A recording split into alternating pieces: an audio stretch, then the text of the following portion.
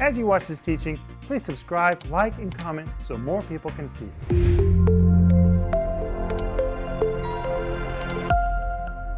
Welcome to Home Group. My name is Rick Renner, and tonight we're going to return to learning how to be in the right place at the right time.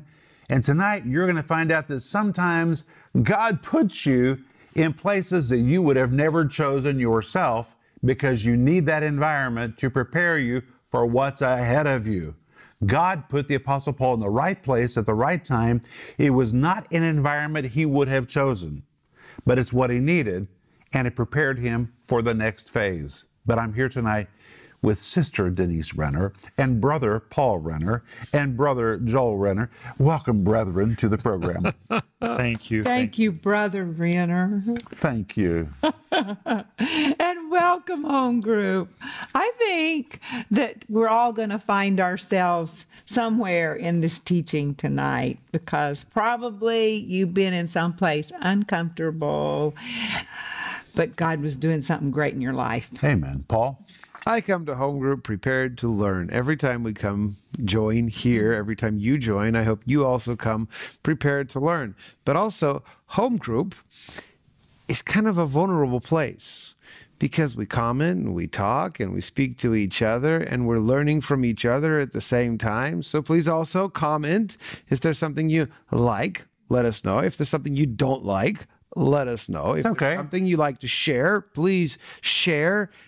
Write us your prayer request, and we will pray for you, but you can also pray for each other. Paul, you know what I liked about yesterday's home group? The Antioch was a 15 days trip from Jerusalem. It was. It was 300 miles. And the average human walks 20 miles a day. That's what they can walk.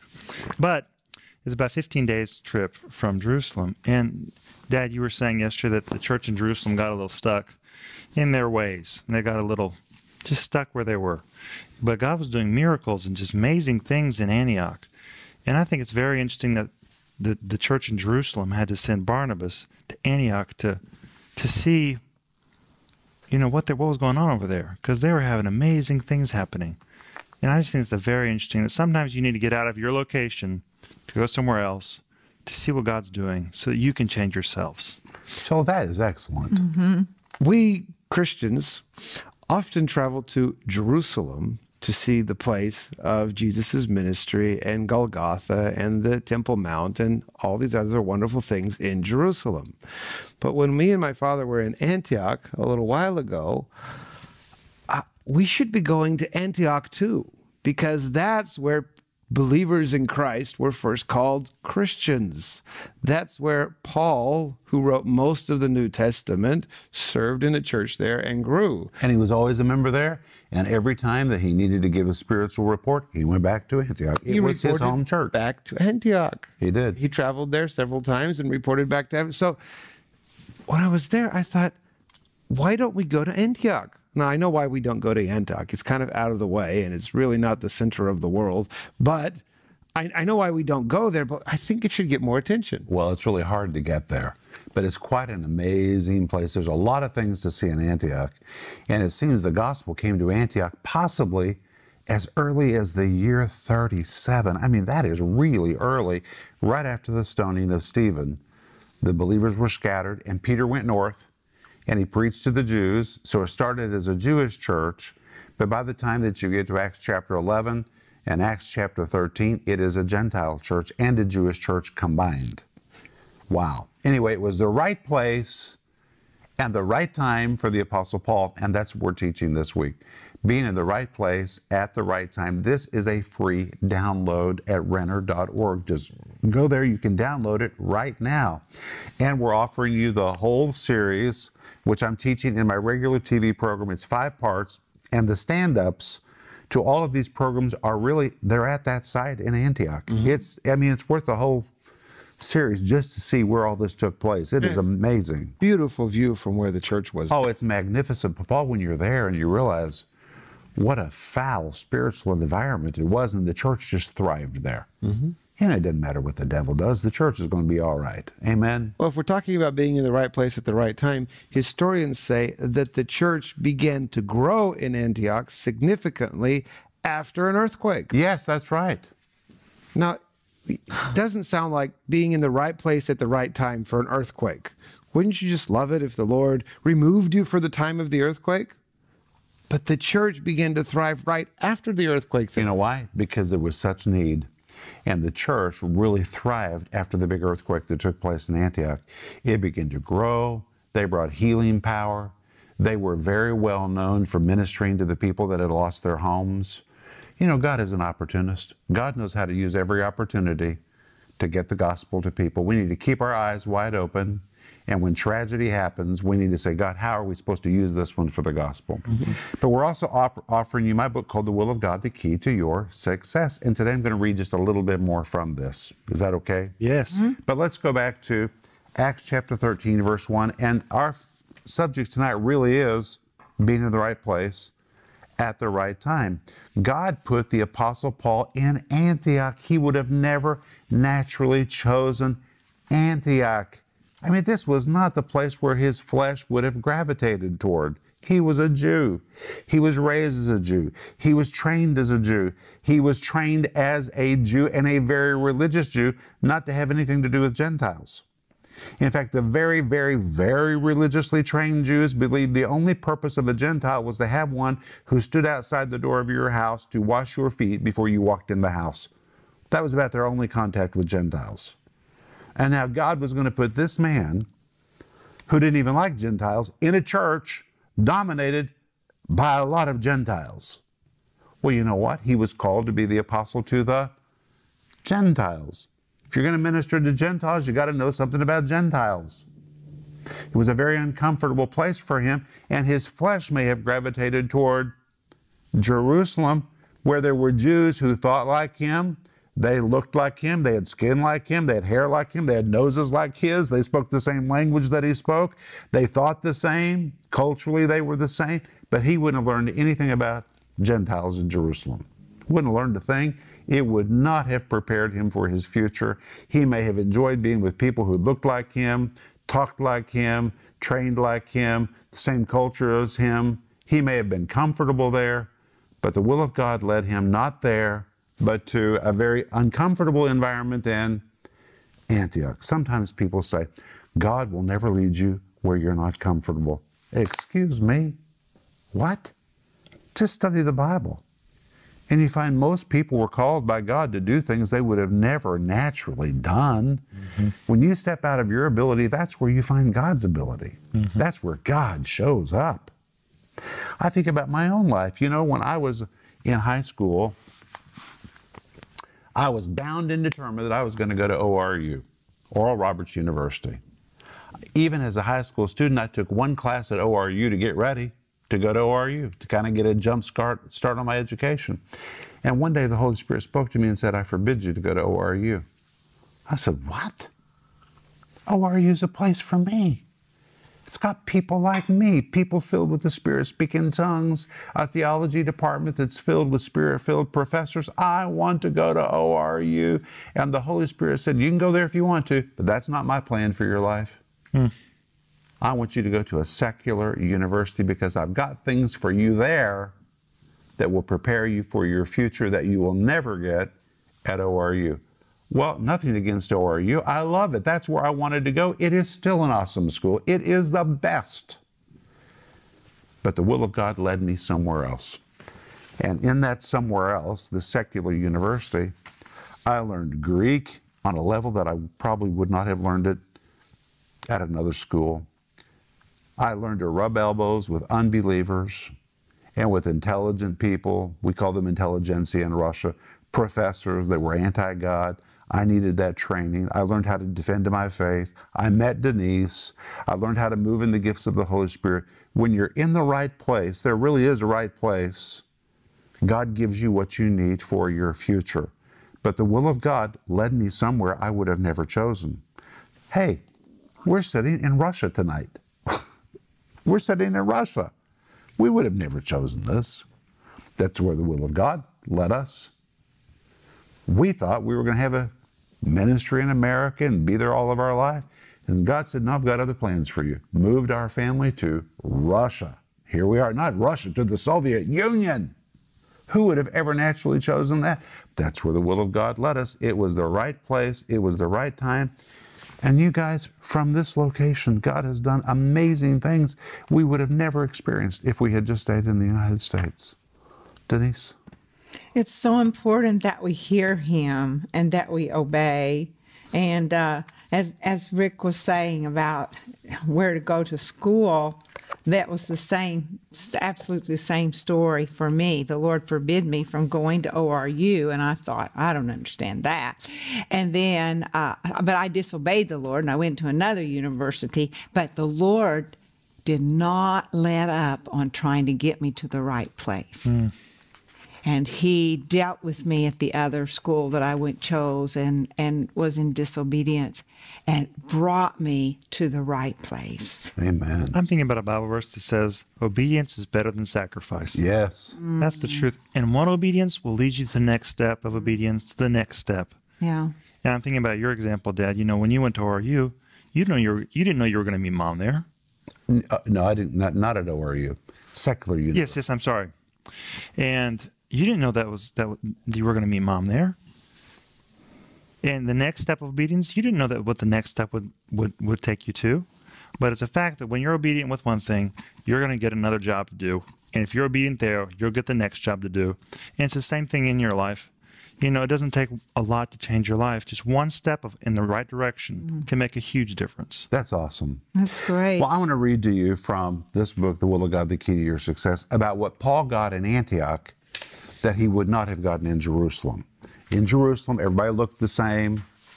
They had the same kind of hair, the same kind of nose, the same kind of skin color. They wore the same kind of clothes. They were all the same because they were all Jewish. But listen to what was in Antioch. Listen to this. Are you guys listening? Mm-hmm. In Antioch, blacks, whites, Jews, Gentiles all mingled together in leadership and worship. This is something that had never existed before. God used the plethora of nationalities and cultures in the congregation there to give Saul a broad perspective of the gospel and its mission, to paint a powerful picture of what the church should look like. A colorful tapestry of people from all walks of life. Through the death, burial, and resurrection of Jesus, God was creating a new man, the body of Christ. The walls separating Jews and Gentiles had been broken down and destroyed, and Paul saw with his own eyes the reality that salvation was equally available to all. He lived and breathed this truth every day as he rubbed elbows with people from different cultures who were saved and filled with the Holy Ghost just like him. Think what a radical shift in thinking this was for him as a Hebrew of the Hebrews. Circumcised on the 8th day, which means he was raised in a very religious family. He was worshiping and working side by side with uncircumcised people from different ethnic groups and backgrounds who had made Jesus Christ their Lord and their Savior, and he saw with his own eyes the power of God working in and through people from all nations. How could he argue with a Greek being saved? He saw it. How could he argue with an African being a leader in the church? All of this was happening right in front of him. People of diverse backgrounds were serving alongside Saul as elders in the church and were even functioning as prophets and teachers. It was a revelation of the new man in Christ, not from one blood or one nation, but from many. It was a radical idea. Now listen to this. And it was from this revelation that he got in Antioch that he would later write. Listen to this, Galatians 3:26-28 from the New Living Translation. For you are all children of God through faith in Christ Jesus, and all who have been united with Christ in baptism have put on Christ like putting on new clothes. There is no longer Jew or Gentile, slave or free, male and female, for you are all one in Christ Jesus. How did he know that? He lived it, he breathed it, he rubbed elbows with it in Antioch. This insight is one of the core foundational truths of the New Testament, but it is doubtful Paul would have ever understood that if he had gone to Jerusalem. He had to be placed in the environment at Antioch in order to be equipped, to be prepared, and to get that revelation. And do you know what? There's some revelations you'll only get by being in the right place. Isn't that amazing? That's amazing. Now, I said in last night's home group that some people talk about the black church, the white church, the Russian church, the American church, the Gentile church, the Jewish church. But really, if you understand Scripture, there's no such thing as any of that. Now, we've really had to deal with this in Moscow. We have a Russian-speaking church, but there's really no such thing as a Russian church. And in our church, we have, Paul, I think it's 50 or 60 different nationalities. We have people from all kinds of different nationalities. And as people from different people groups kind of get, sometimes there's some prejudice in church. Our identity in Christ is more important than our national identity. It should surpass all of our previous understandings about a certain people group or a certain nationality or a certain skin color. It's our identity in Christ that unites us. That is what unites us. And when we understand that we can serve the Lord together. Absolutely. You know, when the conflict began several years ago between Russia and Ukraine, we heard a little rumbling in our church between the Russians and the Ukrainians. I wouldn't permit it in our church. I said, leave it outside the door. I don't care what your political position is. When you come in this church, leave it out the door. We are not a Russian church. We are not a Ukrainian church. We are the church. We have a new constitution. It's called the Bible. We have a new spirit. It's called the Holy Spirit. We have one blood. It's called the blood of Jesus. Leave everything else outside the door. And you know what? Our church really is such a marvelous blend. We do have one language because it's common. Everybody can use it.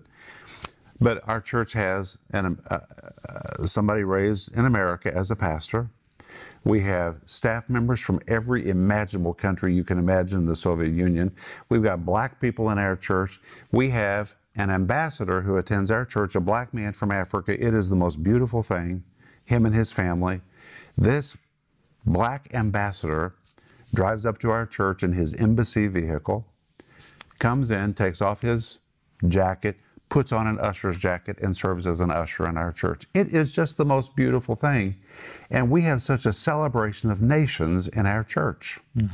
And in our church, we have been very intentional about all of those distinctions disappearing. They disappear. We once had somebody leave our church over the conflict and all the sanctions between America and Russia. In fact, I have to tell you, being neutral and just being kingdom-minded, it's been a very intentional thing for us because we have people saying, well, your country in America is doing this against us and Ukraine's doing this. We've had to be very intentional to say, you know what, we are not here to represent a political persuasion. We are here because we are the kingdom of God. And we had somebody leave our church because I was raised in America. They say, oh, it's an American church. You know what? We don't do hardly anything American in our church. If you compare the way we run our church to the way most American churches are managed, we're very different. Yes. And we're really not run like a Russian church. No. We just kind of operate as we believe the Word of God commands. Is that true, Paul? Every church has its own culture. You have to accept that. Every single church has its own culture. And that's okay. Very connected to the city. It's very connected to the pastor. It's very connected to the founder of the church, to the things that have been established in that church. Very, very connected to those things. And every church should have its own culture. That's wonderful. It's part of the beauty of the church. All churches are different. But the church is a place where the Word of God should be spoken. Nothing else but the Word of God. And even when we're pressured and tempted and expected to speak on subjects besides the Word of God, we're silent. And we're not just silent, we don't even joke about it. Maybe other people have that assignment, but we do not. Yes. I don't want to say anything negative about somebody else that has a different assignment. But for us, we've had to be very intentional because we have so many flavors in our church to be the full color tapestry that God wants us to be. Amen. And not one tapestry dominate. I'll tell you something that's funny to me. This family who left our church in Moscow because they said it was an American church run by an American pastor. At the very same time, we had some American preachers come preach in our church. You know what the Americans said to me? I have never seen a church run like this. I don't know if you could run a church like this in America. Now, I know you're probably wondering, well, what is so different? Well, we just have our own flavor. We really believe in authority, submission to authority, sticking with the Word of God. We're very, very orderly in our church, but we make room for every color and every flavor in our church. We celebrate it. For years, we had a holiday that we called International Day. International Day, when everybody came to church wearing costumes from their various countries. I loved International Day. It was a blast. And everybody even brought food from all their countries. It was like a smorgasbord of the world, wasn't it, Denise? It was. It was so fun. I mean, I have some American Indian in me, and I even got to wear an Indian costume. But that's who the body of Christ is supposed to be. Well, when Paul was placed in Antioch, which he would have never naturally chosen, remember, Barnabas brought him there. Oh, I'd like to say something about Barnabas and Saul, Sure. or Paul. They were very different people. Very. Barnabas, most likely, was there for Pentecost, was there to experience the beginning of the church. Paul, at that same time, was persecuting the church. Yeah, he was. They came from very different, not just family backgrounds, they came from very different church backgrounds. And even inside of the church, they could have had prejudice against each other. Oh, there were prejudice problems in Jerusalem between the Greeks and the Jews. We read about that in Acts chapter 6. But in Antioch, there was not prejudice problems. That's why the Holy Spirit got so excited. In Acts 13, verse 1, let's look at it. It says, now, that word now, the Greek word day, emphatically, categorically, wow, now listen to this. God did something in Antioch that was just amazing. And there in Antioch was Barnabas, a non-religious Jew who was a businessman. Simeon called Niger, a black man, probably a slave. Lucius of Cyrene. Lucius means light or bright colored. Probably, most scholars say, a light colored black man who had been integrated into a Roman culture. Manaen, who was Roman, who was pagan and was royal. And Saul, the only one theologically trained. This church was filled with all these colors, languages, cultures, and it was while Paul was there that he got this revelation. Listen, Galatians 3:23. Hey, are you listening to me, home group? I'm about to read to you a verse which, when Paul wrote it, would have been considered revolutionary. I use that word revolutionary very intentionally. This was a revolutionary statement. Listen to this. There is neither Jew nor Greek. There's neither bond nor free. There's neither male nor female, for you're all one in Christ Jesus. Let's look at this. Neither Jew nor Greek. These were two worlds that did not connect. They stayed away from each other. Neither bond nor free. Bond would refer to those that were born into slavery. And if you were born into slavery, you were a slave. Your generations were slave unless they were given freedom. It was a permanent condition. Slaves and free did not sit at the same table together. Neither male nor female. Ay, ay, ay. That is an amazing revelation. In fact, I'm going to tell you, if you want to know who's the greatest liberator of all time, except for Jesus, it would be the Apostle Paul. He said there's neither male nor female. He says in Christ, even gender disappears. For you're all one in Christ Jesus. Then in Colossians 3:11, he adds, listen to this one, where there is neither Jew nor Greek. So he says the distinctions between the Jewish world and the Gentile world, it disappears in Jesus. Neither circumcision nor uncircumcision. That's just another way of saying Jew nor Greek. Then he says barbarian or Scythian.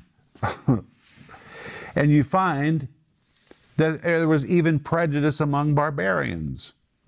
Barbarians would say, hey, we may be barbarians, but we're not Scythians. It's amazing. Every group wants to believe there's somebody worse than them. Well, what was a Scythian? A Scythian was considered to be the lowest level barbarian. They lived in what today is considered Lower Russia. It would be Ukraine, Kazakhstan. That area was called Scythia. And they were considered to be the worst of all barbarians.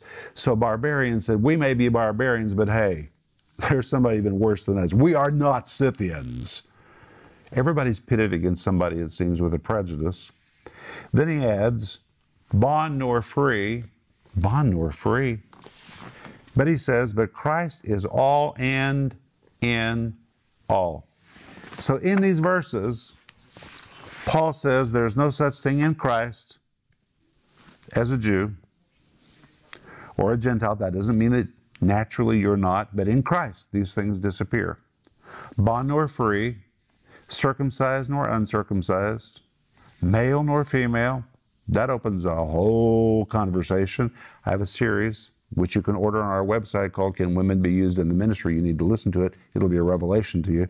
He says that there is neither Scythian nor barbarian, bond nor free.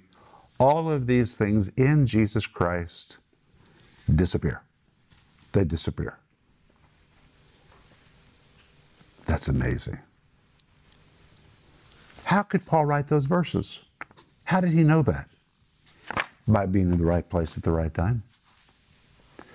When God plopped him in Antioch, and he lived there for about 8 years, every day he rubbed elbows with black men that were in the ministry. He was serving with Manaen, a pagan Roman who was raised to despise Jews. This was just unthinkable. Rubbing elbows with it, breathing the atmosphere of it, seeing them speak in tongues just like him, the Holy Spirit move in them just like the Holy Spirit moved in him. He saw irrefutably that the body of Christ was more than just his little Jewish world. God had expanded the borders. And that was the revelation he needed because he was called to be the apostle to the Gentiles. Gentiles. If he had not had that as part of his foundation, he could have never launched out to do his ministry. He had a revelation of it, but when he came to Antioch, he saw it, he got a relationship with it. He worked out his revelation, and it enabled him to take the gospel to every color of the world, believing that the gospel was the same, and the blood of Jesus and the working of the Holy Spirit was the same for everybody. And he got all of that by being in the right place. At the right time. At the right time. Wow. We're out of time right now. It's been good, but we're going to come back tomorrow night and continue. It's going to be great tomorrow night. But sleep well. We'll see you tomorrow. Bye-bye. If you enjoyed this teaching, please subscribe, like, and comment so more people can see it.